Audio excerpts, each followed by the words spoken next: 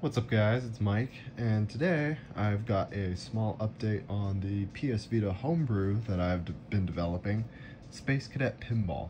Now, a lot of you requested for the music, and I'm here to say that we successfully have music.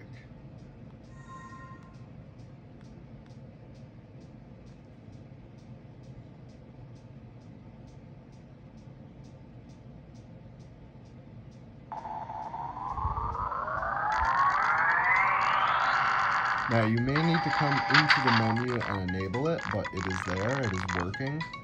I have not been able to disable the rear touchpad yet, but you'll also see we have a new theme on the UI. And I'll just open this here. Boom.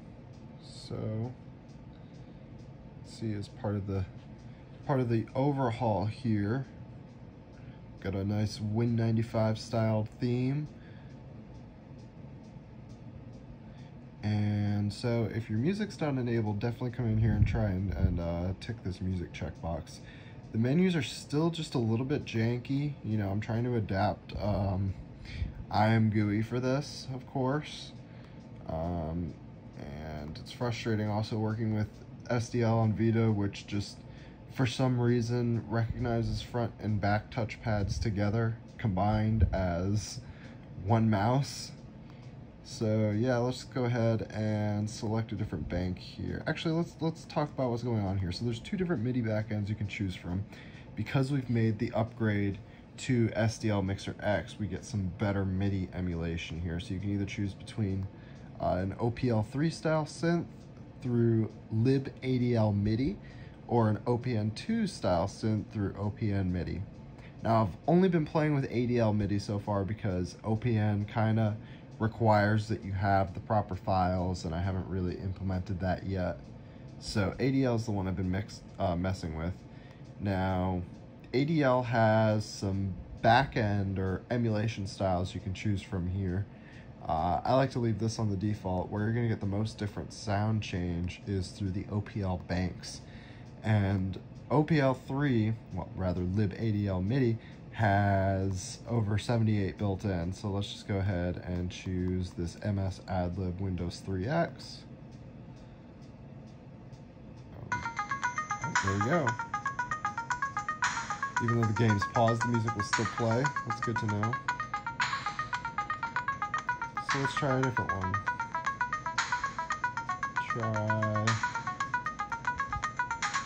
Try Warcraft 2.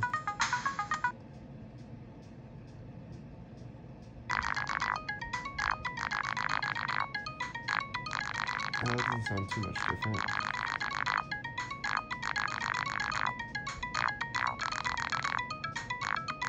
Rise of the Triad. That was really quiet. You guys will have to play with this and figure out what settings you like best, but of course, if you exit,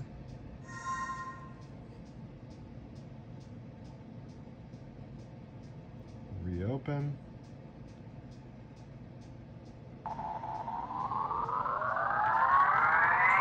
the game will, of course, remember whatever you've chosen as your specified backend. So yeah, in addition, tilt has been added. So you can use F, or you can use L and R D-pad to tilt, or down to tilt. And of course, I've verified that none of the tilt buttons are actually going to do anything when you have the menu open. So if you have the menu open, the game will still play, but pushing up, down, left, right, that doesn't do anything at all. So, I mean, pretty much everything works. I had to custom add some SDL functions to actually get the custom font rendering to work, but I am open to suggestions on more custom themes because theming IMGUI is kind of fun, and IMGUI is actually really nice to use, so I plan to use it in some future projects. So yeah, this update's going to be available to download by the time you guys see this video. It will be Vita Release 2. It'll also be up on VitaDB, hopefully, along with whatever the other ones are that mirror Vita homebrews it'll be up on. So yeah, go out and download it. Let me know how you guys like it. And until next time, see ya. Oh, one addendum to add.